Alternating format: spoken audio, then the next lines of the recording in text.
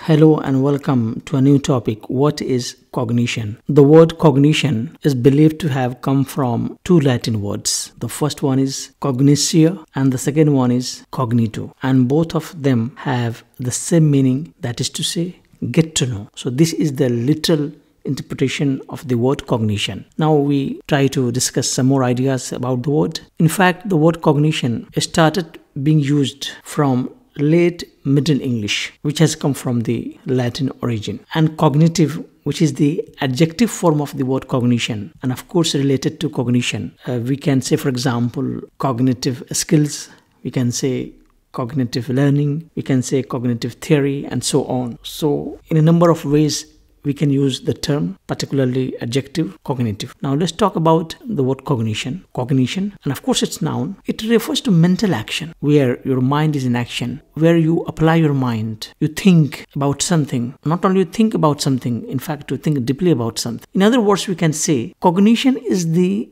process of acquiring knowledge and understanding through what? Through thought. So of course we apply our mind, and through the application of our mind we acquire knowledge and understand. When you are thoughtful, you gain knowledge. When you are thoughtless, careless, you don't apply your mind, you don't apply your thought, of course you cannot get or acquire knowledge, develop, understand. Then through experience. So knowledge not only comes from thought or from reading books, knowledge also comes from experiences of life. Then we have the senses, and knowledge also comes from the senses. Like you try to distinguish whether it is cool, whether it is warm, whether it is dark, whether there is light. All knowledge having gained through thought, experience, and the senses belong to the part of cognition. Briefly, we can say cognition refers to the input and storage of information, and how that information or knowledge is then used to guide our thought and behavior. When we say input and storage of information, in other words, it is the same as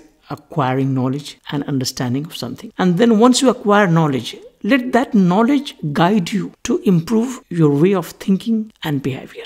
Result from the process of cognition leads to the perception. It develops our perception. When you have good understanding of something, when you have acquired good knowledge about something, it develops your perception, your outlook towards something. It also improves your ability of sensation. You understand it in a much better way. You grasp it in a much better way. Idea. It develops your idea. It helps you think in a different direction. And intuition. It also develops your intuition. Intuition is something that happens spontaneously without having any influence of logic and reason. Or in other words, when you have acquired knowledge, better understanding of something, then this helps you develop all these things. And you must know that cognition is an important, not only important, in fact, the central part of learning process. In this brief lesson, I hope you understand the concept. Thank you and goodbye.